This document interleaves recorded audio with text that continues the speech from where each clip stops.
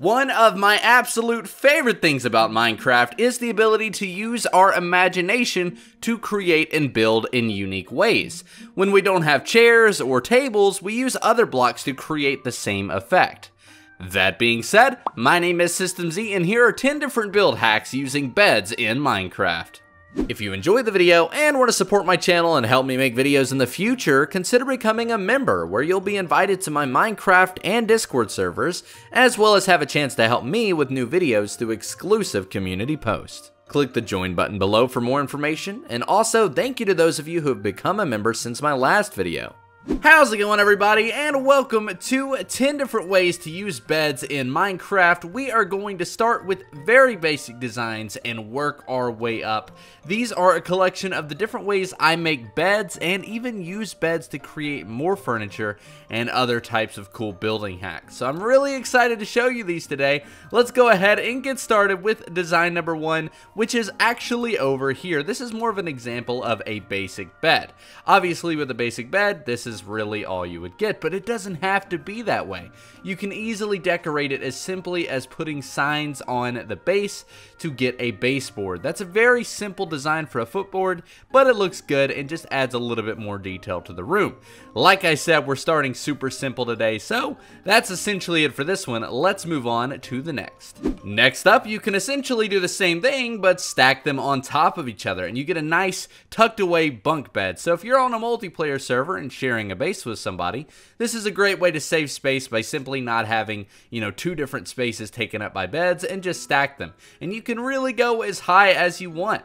And if you add some signs on there and a ladder, you get a really nice bunk bed design. But I've got something even cooler for a bunk bed design up next. So this one's a little bit more complicated, but honestly totally worth it. This is a really cool decoration and it would go great in a bedroom. So as you can see, we've got a bed here on top. I guess you could call this a bunk bed, but it's more of a tucked away office space with a bed on top. So in a way, you've got a loft and then a nice little desk underneath. And as you can see, we've got a minecart in here, so you're actually able to sit at the desk and read or write, whichever you want to do essentially in this area. And the great thing is, because it's a lectern, you actually can read. So if you're one of those players who likes to actually write novels in the game, this is a great way to do it. It's a fantastic little writing space, and it looks really cool. Obviously, you could just do a stair here if you'd rather have that for the chair, but if you actually do want to sit in it, a minecart works perfectly. And of course, you can use any bed, you can place some storage here instead of bookshelves. It's very versatile. There's a lot of different ways you can decorate it, but it's really effective. It's a great decoration. Now, I promise that not everything in this video is just a different way to make a bed, because otherwise this would be a completely different video. That being said, let's take a look at probably our last bed design, and that is a canopy bed. Now, forewarning, if you build something like this, you are going to want to do it in a very large room. This is a great way to take up space. It's a very large build, and as you can see, it essentially has an overhang with a nice cloth wrapping around it. I think this is a fantastic design, plus it's a great way to mix in a couple of the essentials. We've got a crafting table, obviously a chest here. You can even add a furnace there instead of a bookshelf. There's a lot of different ways you can decorate this with the essentials of survival while still getting a nice look. Plus, it's completely personable. You can essentially get different colors of the bed. You can do different blocks. There's just so many different ways to decorate it. And that's why this is probably one of my favorite ways to make a bed. But that being said, let's move on to some of the more interesting things.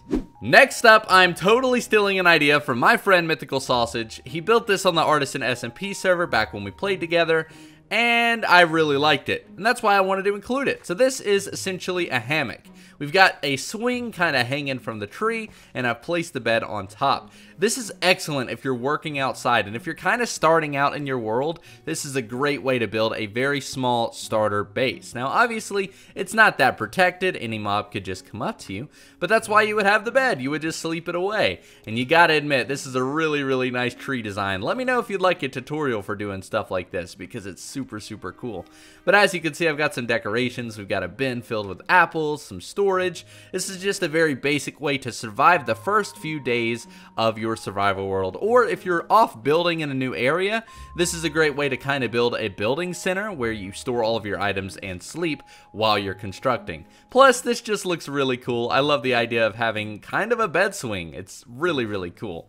But anyways, let's go ahead and move on to the next one. As a side note, let me know if you're enjoying this video. I definitely want to make more of these types of building hack videos because it seems like you guys really, really like them, and I really do love building. But that being said, this one's really cool, and I really like what I've done with this cave. It's supposed to resemble kind of camping outside. This is something I've seen a couple of people do, but I think it's really, really cool. And it's essentially a sleeping bag. If you place a bed underground and then, of course, add some carpet on top and make it a little bit longer, it just looks like a really nice sleeping bag. This would go great beside a campfire, and you can customize it with different colors. So there's a lot of really cool stuff you can do with it. I know this is kind of extreme, but I kind of like to go extreme, and I really like building outdoorsy settings, so I really like the way this all came together. So hopefully this will inspire you with some really, really cool ideas. Did somebody say they want a 3-in-1 deal? Because that's exactly what we've got here. I promised that we wouldn't do another bed, but I lied, and I'm very sorry about that, but it's completely worth it. This is a really, really cool bed design.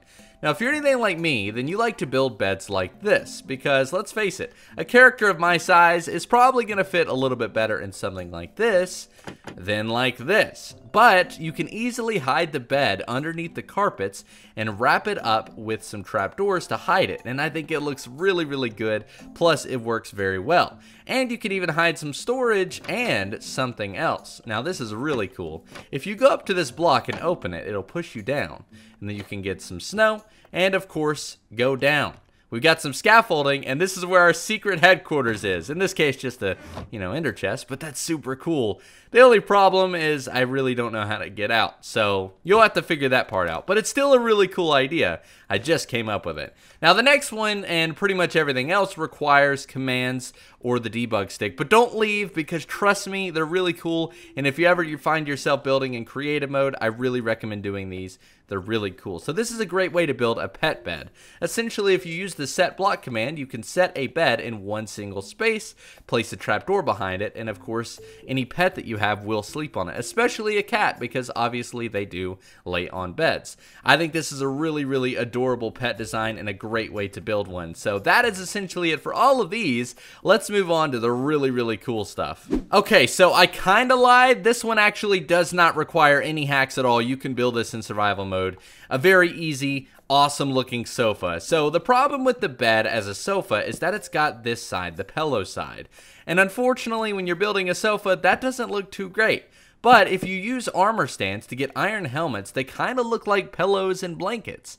So it kind of works. This is a great way to build a basic sofa without any hacks at all. But trust me, it's totally worth using hacks because it looks really cool. You'll see that here in just a moment. But if you do want to build a completely survival-friendly sofa, this is a great way to build one. Plus, you could even build a love seat by using one, and then of course put the pillow on that side. All I've done here is essentially placed an armor stand underneath using the normal armor stand tactics of putting snow underneath. You know how the drill goes. But this is a really, really cool looking sofa. Now, I know what you may be thinking. This is a really familiar design. Z, didn't you do this already? Well, the answer is sort of. I did do something like this in a furniture video recently, but the table is not the point. The point is the chair. And as we get a little bit closer, you can see that there's some really, really cool tricks being done here using one part of a bed. Now, similarly to the pet bed, what I needed to do is set a piece of a bed, which again, you can use the set block command, no matter whether you're in Java or Bedrock Edition, to place one piece of a bed. And then of course you can get the door, place it on the back, some signs on the side, and a banner of your choice, and you get a really, really nice looking chair, which can also be used as a throne. There are just so many different ways to use it, even as a stool or just a chair. There's just so many different things, so many different designs of chairs using this collaboration of blocks. And the great thing is you can personalize it. You can change the color in any way that you like. And that is why that is my new favorite chair design. Oh, you know I had to save the best for last. You absolutely know I had to save the best for last. And unfortunately, it does require commands, but it's seriously the best way to use beds in the game. And I don't think you're ready for it, so I'm not going to show you. I'm just kidding. Let's check it out. So this is the best way to build a sofa in Minecraft. This is the absolute best way that I know of to build a sofa. Now, like I said, it does require commands. All I've done is use the set block command, just like I did with the chair and the pet bed, to essentially create this configuration of a sofa. And like I said, it is the best way because you can do any color that you want.